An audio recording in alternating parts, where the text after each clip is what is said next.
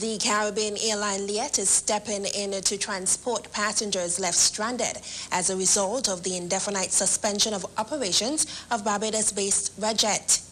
Liat issued a press release outlining its plan of action as part of its commitment to the traveling people of the region. The details in this report. In a release on Saturday, Liat, the Caribbean airline, said that it has noted the suspension of REDJETS flights from March 16 until further notice. Liat is advising the traveling public that it has made special arrangements to assist affected passengers in its commitment to the carriage of persons throughout the Caribbean. All passengers affected may contact the Liat call center to make bookings on Liat by quoting their REDJET booking reference and confirmation number. It is important in order for entitled passengers to purchase a new Liat ticket via the special fare in what is being described as unfortunate circumstances.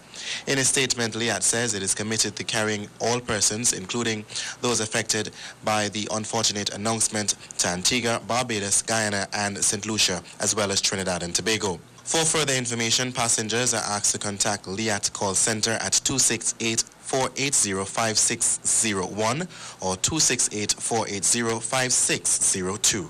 Sean Thomas, ABS News.